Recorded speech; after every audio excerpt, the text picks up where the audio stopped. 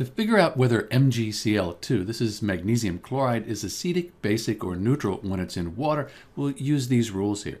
So the first thing that we need to know is the strength of these substances here. Magnesium hydroxide, that's a base. Hydrochloric acid, that's an acid. When they come together, they neutralize. You get this MgCl2, a salt, and water. So let's take a look at this table here. And this gives us a list of strong acids, strong bases, weak acids, and weak bases.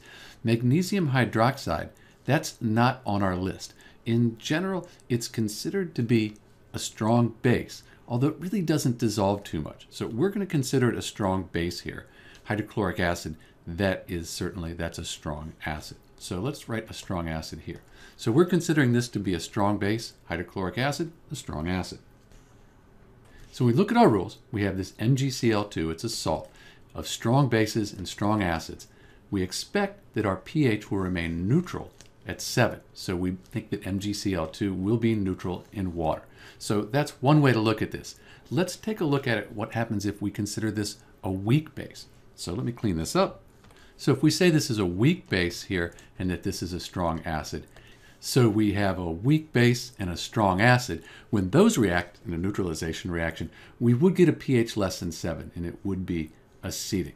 So this is a little bit of a tricky one. Some people consider this to be a strong base, others consider it to be a weak base. What we'd like to do is do an experiment where we test this and we see whether it's acidic or basic. I think that you would probably end up finding it slightly acidic. This is Dr. B, and thanks for watching.